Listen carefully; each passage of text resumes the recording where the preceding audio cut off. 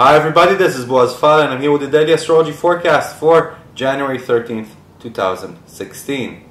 So, there's a lot of Piscean energies in the skies today.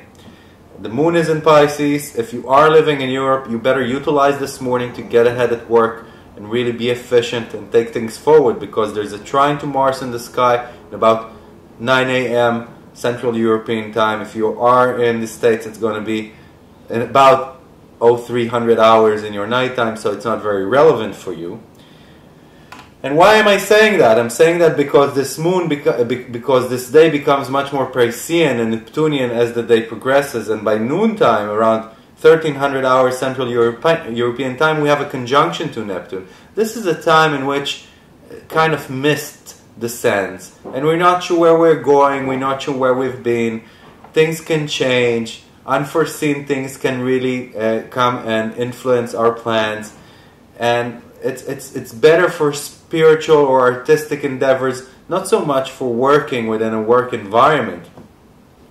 So that's why the morning is so important for us to take things forward in a work environment sense of thing. Other than that, there's a square to Saturn in your nighttime. It's about 2200 hours if you're in Central European time, about 1600 hours Eastern Standard Time, and then also a square to Venus. This shouldn't be a time in which you're angry with yourselves or with people in your lives for not being efficient today, for not being able to really complete everything that you've planned for the day.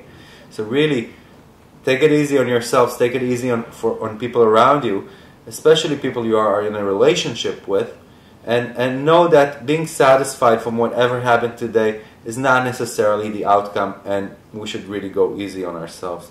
There's also Venus is heading into a square with Chiron. This again can bring up places that we've been hurt before within our relationship and really flow them up to the surface.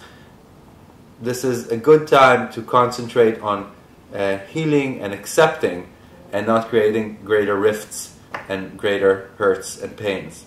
So, have a positive day. Thank you for listening. I'll see you all tomorrow. Bye-bye.